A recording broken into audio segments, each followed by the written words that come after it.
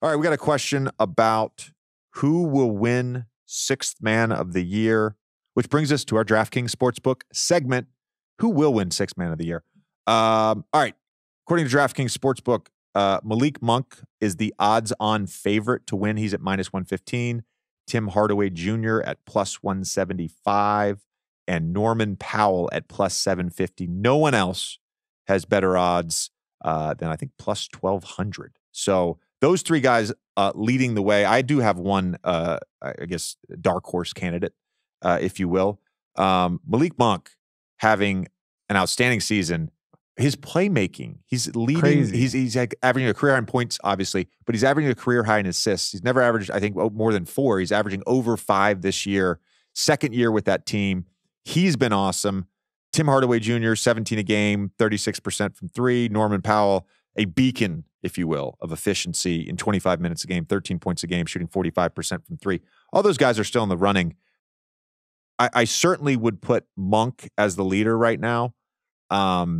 I don't know that Norman Powell gets there unless there's a stretch where someone gets hurt and he's playing more minutes, because the production is not matching. He's been awesome, but the overall production is not matching. Tim Hardaway Jr., with the restructuring of the Mavs, PJ Washington coming in, Daniel Gafford coming in. They've won 6 games in a row. He's got a chance. All right, I mentioned my one dark horse candidate, Tommy. Karis LeVert, +2,200 right now on DraftKings Sportsbook, having a really good season. And with the way the Cleveland Cavaliers have played over the last 20 games and risen in the standings, he's going to for sure be in the conversation, and deservedly so, at the end of the season. I wanted to ask you about the Mavs just in general. The 6-game winning streak obviously added Gafford and PJ at the deadline. Only teammates averaging 25, 5 and 5 are Kyrie and Luka. What's their ceiling? I hate this question, but like, is this a team that like you've 2 transcendent talents in this backcourt? Is this a team that can win the finals?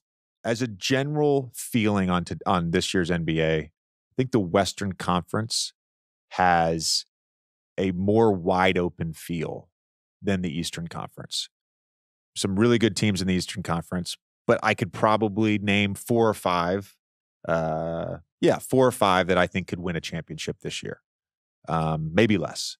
With the West, it feels like similar to last year, where I made the argument you could talk me into 7 teams winning the West. You could probably talk me into 7 or 8 teams winning the West. And Dallas is one of those teams, for sure.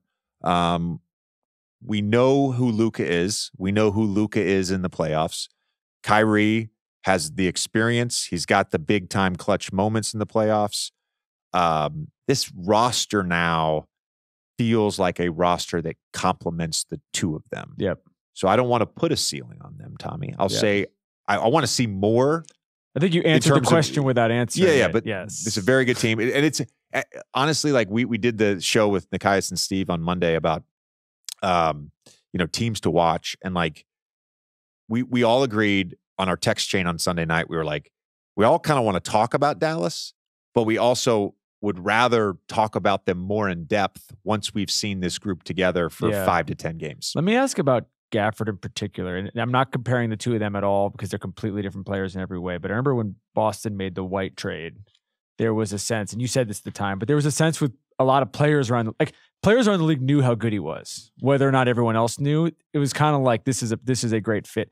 I would say with Gafford for the last year and a half, there's probably been like 7 or 8 guys who've like brought him up unprompted. Really? Yeah. Been like, this is the guy. Like I don't want to blow this, but I'm not gonna say names or whatever. But it's like people who are like, we want to trade for him, and I have no idea why it didn't happen. And so when that happened, it didn't get a lot of hype at the time. But clearly, it's clear. Like you watch them play that OKC game.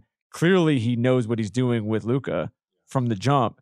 And so, is there a world where you like that, and not to downplay Washington, but like the Gafford edition in particular could be a thing that we look back on in 2 months and be like, okay, no one was saying on February 10th or 8th or whatever the day of the deadline was that this was going to be the pickup of the offseason, but heading into the trade playoffs, of the trade deadline, but heading into the playoffs, it really was. Yeah, it gives them obviously more depth at that position, which is something I think they needed. And in particular, because Lively's been really good for a rookie, you obviously don't know how he's going to play in the playoffs, right? So I think Gafford, just with that a little bit more experience, a little bit more of like, he knows what the fuck is going on. It'll be interesting. It's funny because Luka was joking about like we had to teach Lively how to do the Gortat screen. I want to see more of that little pairing with Luka and Gafford and pick and roll. I think it's weird because he got traded from Washington. It's weird because Washington also traded Porzingis to Boston, which is like unlocked their team in my estimation. It's why to me they're the favorites right now to win. He gives them something they haven't had in a number of ways, defensively, offensively, posting up, the two-man action on the weak side with Jaylen Brown getting to his right hand, him getting behind the defense. Like it's and by the way, when it happened, we were like, oh, Boston got better, right? But it's like, no, they got really better. If Boston wins the championship, where does getting Porzingis and 2 first-round picks rank in terms of just like who knows what everyone else was thinking in that trade?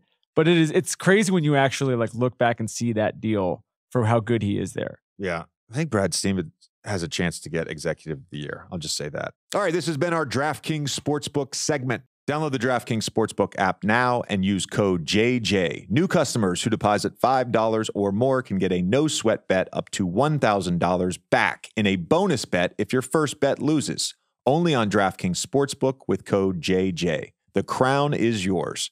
Gambling problem? Call 1-800-GAMBLER or in West Virginia, call www.1800gambler.net. In New York, call 877-8-HOPE-NY or text HOPE-NY 467-369. In Connecticut, help is available for problem gambling.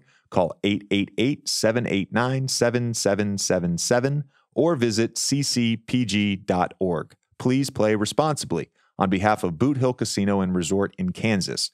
21 plus, age varies by jurisdiction, void in Ontario. One no-sweat bet per new customer. Issued as one bonus bet based on amount of initial losing bet. Bonus bets expire 168 hours after issuance. See dkng.com/promos for deposit, wagering, and eligibility restrictions, terms, and responsible gaming resources.